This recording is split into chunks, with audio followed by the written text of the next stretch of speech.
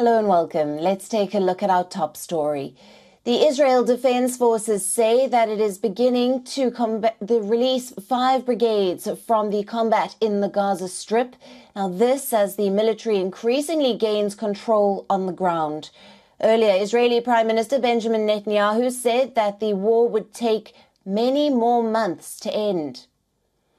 And now the military said that it is prepared for lengthy fighting, though in different phases from the high-intensity campaign that it has waged so far.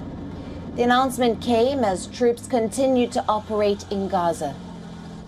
The IDF also released footage of troops and dogs from the Oketz Canine Unit operating in the Gaza Strip. The dogs carry out initial scans before soldiers enter an area or a building.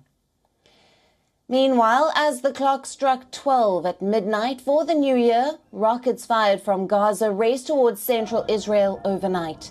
The attack triggered sirens throughout the central and southern parts of the country.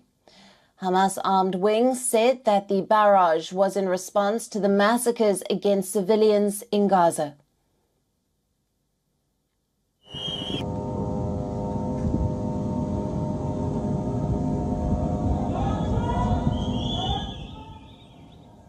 This comes a day after Israeli jets intensified attacks on central Gaza.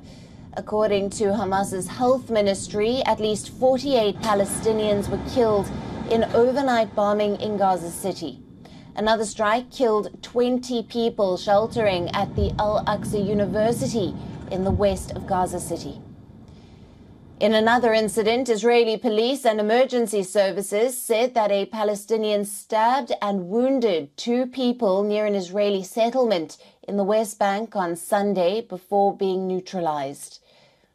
Now, far-right Israeli Finance Minister Bezalel Smotrich has called for the return of Jewish settlers to the Gaza Strip after the war and has said that its Palestinian population should be encouraged to emigrate. Hamas condemned Smotrich's comments as a vile mockery and a war crime.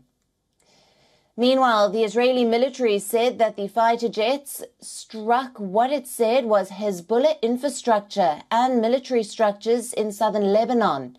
Israeli military spokesman Daniel Hagari had said that Hezbollah does not care about the residents of southern Lebanon and had turned villages in southern Lebanon into a fighting zone. Following Israeli airstrikes, craters are dotted around the village of Kfar Kila in southern Lebanon.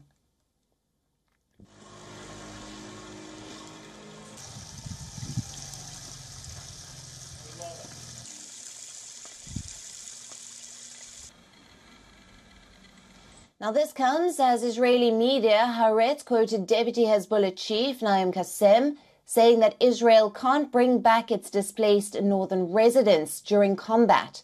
He added that Israel can't profit from this battle or its conclusion. It must first end the war in Gaza so that the war in Lebanon can end.